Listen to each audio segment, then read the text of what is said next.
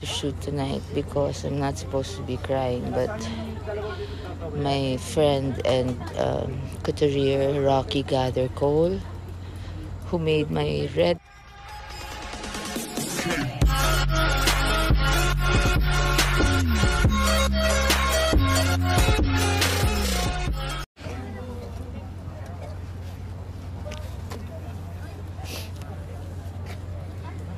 Namatay daw ng COVID yan.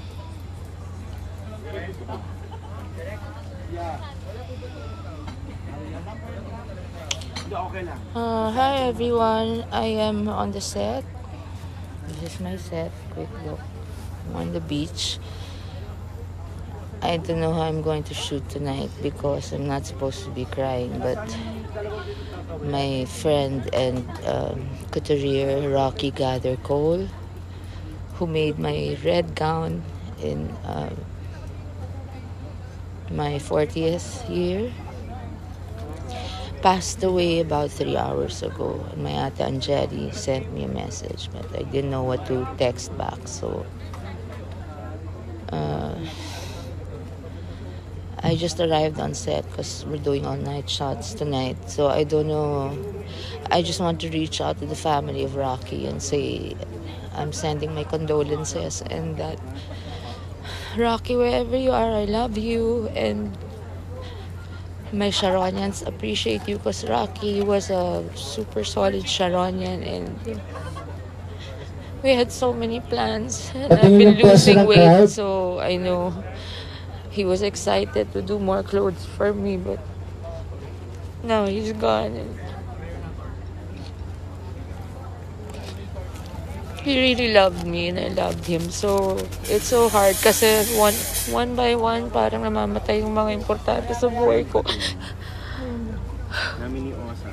So now naman si Rocky naman. So just please pray for me. I have work to do. I need to be in. I'm not very strong now, right now. So please just say a prayer for me.